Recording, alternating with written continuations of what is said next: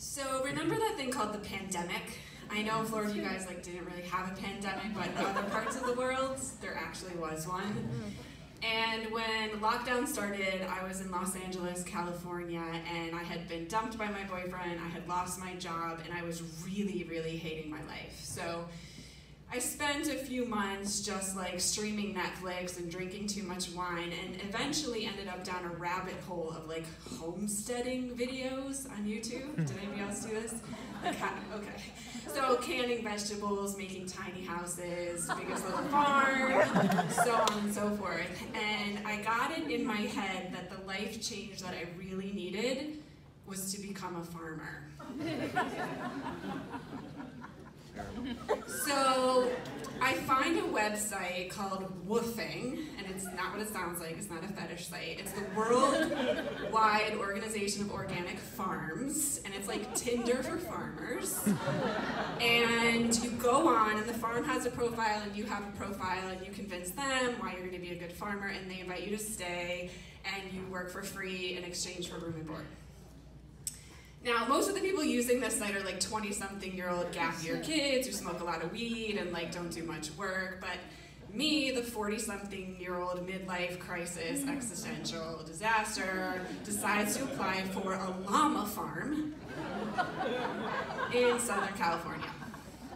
And I'm scrolling through the photos, and there's dozens of pictures of those dopey-faced llamas, and Tiger King is on. I'm I'm gonna be llama queen, I'm gonna be famous, this is my calling, it became my life purpose to go to this llama farm. So the name of the farm is Long Lick Ranch. They accepted me to come and live on the farm. So I show up at the farm, and I'm living in a trailer, and my job is to do chores and feed carrots to llamas and things like that. But I have this fantasy of really the llamas run towards me and we embrace, right? And I don't want to just feed them. I want them to love me. I have a hole, I have a llama-shaped hole in my heart, right? That I need them to love me. So the owner introduces me to the patriarch, this Larry Llama, right? And tells me the origin story of how the llama farm came to be. So he had a regular farm, not a llama farm, back in the day, and one of his friends, she had a llama as a pet, and she needed to move, and the new apartment wouldn't take the llama. And so she dropped the llama off, and he was left to care for this foster llama. And so the llama's acting all crazy and weird when it gets to the farm. And llamas are crazy. They have 3 stomachs. One of the stomachs is just to throw up on you if they don't like you. For real. The other one is to spit on you, but whatever. So the llama's acting really, really crazy, and it's aggro and unhinged. So he calls the vet, and he's I think something's wrong with the llama. So the vet comes and he's oh, your llama has berserk syndrome. And he's no, for real, what's wrong with it? And he's no, this is a syndrome that some single male llamas get. Sounds true to life, where they're berserk because they don't have a lady llama. So you need to go get a lady llama for this llama. And he's are you kidding me right now? So he goes on Craigslist, and he finds a lady that has lady llamas a couple hours away. And he rents a trailer, and he drives there to get a lady llama for berserk llama.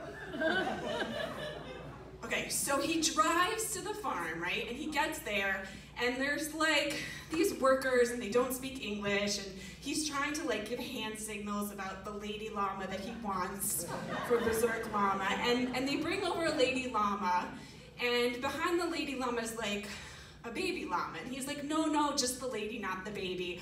But they're communicating in hand signals this is her baby, you can't not take her baby. So he's loading lady llama into the trailer, and then the baby llama, and then another baby llama, and he's no, you don't understand. Just lady llama. Anyway, 2 more llamas later, they're all in the trailer. He hooks it up, closes the door, he's driving back to his property, and he's about halfway there, and he hears a commotion in the back of the trailer. I mean, there's thumping and all kinds of stuff. He pulls over, and he opens the door, and Lady Llama has now given birth in the trailer on the way to Berserk Llama, right? So he pulls in at like 3 a.m. with like, 40 llamas now in the trailer and puts them in the pen with Berserk Llama, and Berserk Llama goes crazy, but like in the best way. He's so stoked, right? Because he just got a lady and like a whole family in like one delivery. He's like so happy, right? Okay, so long story short, I live with Berserk Llama and the family of llamas on the farm for like a month, and like I still want them to love me, and they're still kind of like, like when they see me, and they're not convinced I'm a real farmer, even though like I got the overalls, I'm like doing the farming thing. And so it's like the day before that I'm about to leave, and all of a sudden I hear this commotion outside the RV. There's like thumping, and there's like all kinds of stuff happening, and flashlights, and I go out, right? And the lady llama had another baby! And I like ran in, I grabbed the baby, and I hugged the baby, and I got the selfie. I got the woofing selfie that I wanted of me embracing this baby llama and becoming a real farmer. Thank you.